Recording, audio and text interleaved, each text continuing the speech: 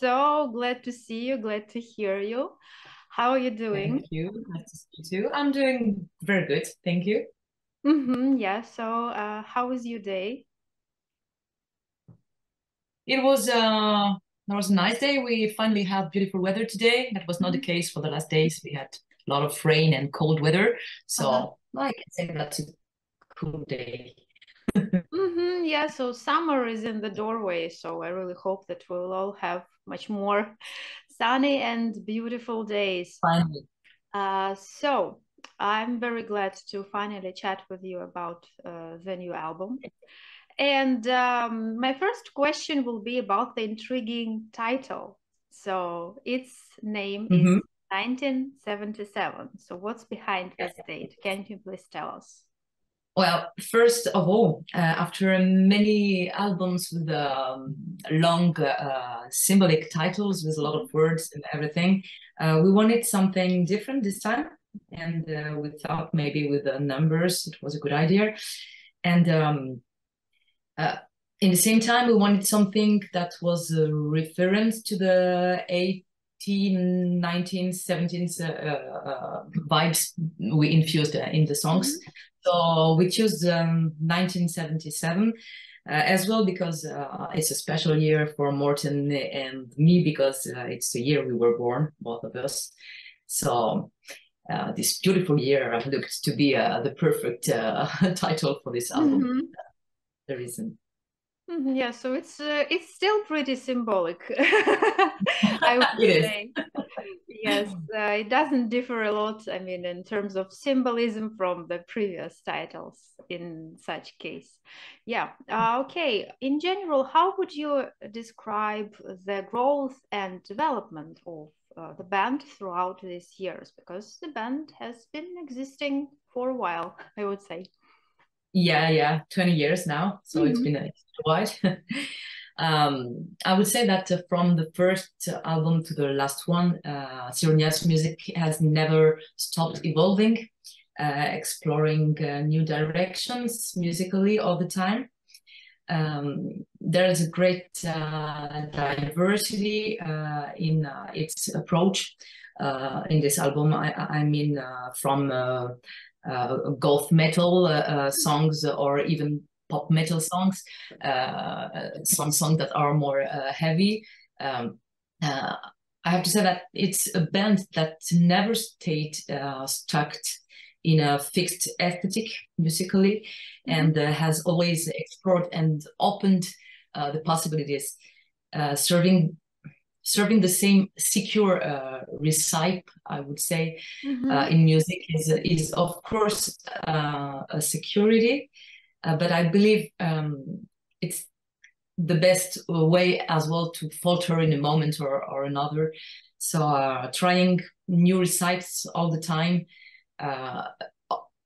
opens up more possibilities. That's what I believe.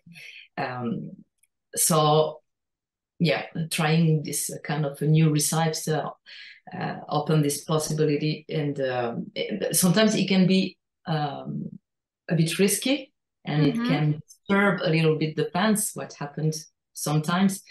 But on the other hand, I believe it's a courageous, maybe, and respectful way of working. Personally, I like to be surprised by a band when I listen to a new album, and I like when I never know what to expect, on the next album, and that's what we try to do with Sirenia. We're always trying to surprise the fans with the new explorations, and well, that's in my opinion precisely what makes Morten's music interesting. And I'm pretty sure that's probably why Sirenia exists for such a long time, because that's a band that love to evolve and taking risks. Actually, that's exactly what I also wanted to talk with you about. So, but it seems like you have already answered this question. So I wanted to talk about what's better from the creative standpoint, to stick to something that works 100% and maybe like bounce around it mostly, or experiment. But as far as I understood, you are for experiments for sure, yes? Yeah, definitely to experiment. I think maybe music has always evolved because of experimentations. So risk is interesting. Yeah, okay. So then again, if we continue the topic of experiments and a bit of like changes, what I noticed is that in the recent Sirenia's albums and in the upcoming one for sure, so you decided to minimize the amount of choral parts. So what's the reason for that? So is there generally a reason for that? Because they were so beautiful. I mean, the choirs. Yeah, that's a very hard question because I was just curious. Sorry. Yes, but you're absolutely right. Absolutely right. The thing is, when we recorded Riddles, Rings, and Revelations, it was during the pandemic. And technically, it was absolutely impossible to record the choir as we did for the previous albums. We were used to record the French choir in Marseille. In the studio, we were used to recording. And unfortunately, during the pandemic, it was technically absolutely impossible. So we had to find solutions. So we decided to try something different this time. With no choir. So it was a bit disturbing for me. First, because I was part of the choir from the beginning. That's how I met Morten and worked with Sirenia. And I believe that the sound of the choir is really part of the Sirenia sound. But well, as I said previously, I think it's always interesting to try something else. The choir has always been part of almost all the albums, and well, we wanted to try something different for this album too. It worked on the previous one, and we wanted to continue this way, exploring something else. That doesn't mean that the choir won't be back. Never. I hope it will, and I'm sure it will. But for now, we wanted just to experiment something different. Oh, yeah, of course. I mean, I didn't even think about that there was like a technical reason from the start, but it really works. Yes, you're absolutely right. Okay, so if we continue the topic of the new album, what song is your favorite? What song is special for you? What song would you distinguish to talk a little bit about it? I really love this album very much because of its variety, and it's very, very hard for me to pick up one song among the songs because they are all so totally different atmospheres, different arrangements and emotions. So there's some days I prefer one or another, and it's always changing. So if I have to choose today, I would say I love the dark and melancholic atmosphere of Oceans Away. I was happy to record a ballad again because we didn't do a ballad on the previous album, so I was happy to make one. I love ballads, and so I really love the melancholic atmosphere of this song, the crying guitar solo on it. That is really, really, really nice from Niels Kovaron or a guitar player, and the symphonic arrangements just give me goosebumps every time I listen to this song. I'm really impressed with the work Morten did on it. And maybe something totally different. I like this poppy song called Thousand Scars because of its reference to the 70, 80 vibes. I think the chorus is very catchy and a bit ABBA style, and I really love it. I think it's a very energetic song, but I love all the album. It's very, very hard for me to prefer just one. So for me, it would be probably easy to pick one song. Is Twist in My Sobriety. I was very surprised to hear this cover. It really reminds me a lot of my childhood, and back then I really listened to that song like, you know, like a hymn of gloom, something like that. Yeah, incredibly gloomy but beautifully gloomy song. And Yeah. how did you come up with the idea of covering this song? It was Morten's proposition that we all validated right away, because for the same reason than you, it's a song that's rocked our childhood. And I always had this song in my mind somewhere. And I was very happy when he announced us that we were covering the song. And yeah, so that's, we can consider it's a kind of tribute in Norway to a song from our childhood.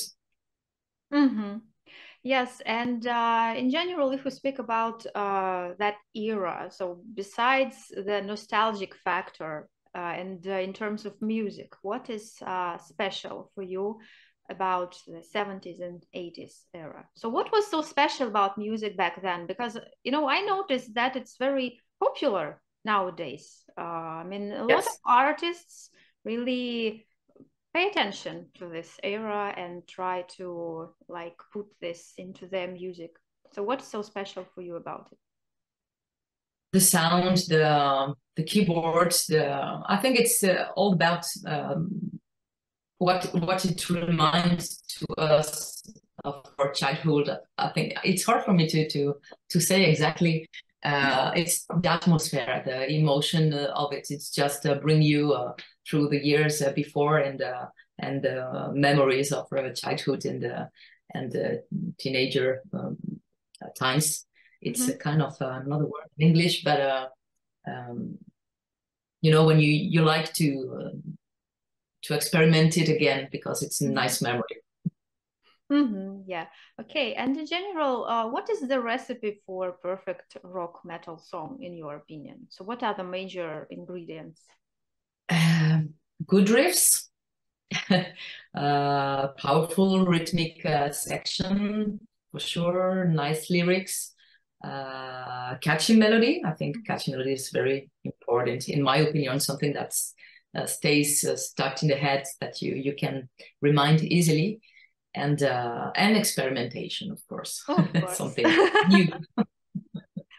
Yeah, for sure. With that said, what are the recent releases by your colleagues that are impressed you the most? Recently, all these ingredients. Yeah, recently I have been blown away by the new album from Epica. For different reasons, but I love what they do, but I really like this opus because of its diversity. Because there's a lot of different songs, different approaches, different collaborations too. And as I said, I like to be surprised by a record, and I have been surprised in a very good way on this one, with really surprising things like a saxophone solo on the record. Oh, what is it? That's very interesting. And so yeah, that was probably the record that blown me away this recently.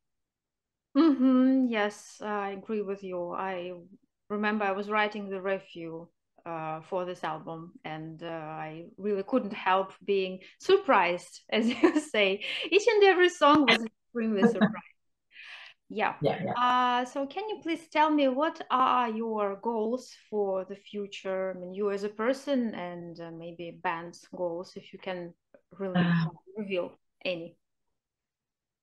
In music, as much in music and in life, I think my main goal is being happy with what I do, with what I experiment in life experiences, and in the music work and collaborations. I really want to be happy with what I do, and be happy in life in general.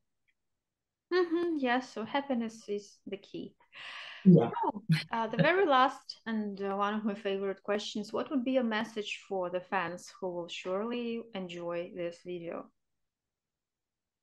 Well, today is the day. It's the release day of the new album. So it's a important day for us, and we had a lot of pleasure recording it and creating it. So we hope that our fans will enjoy it, will be surprised in a good way, not too much disturbed, and we really can't wait to be back on stage and perform the new songs live. That's very exciting.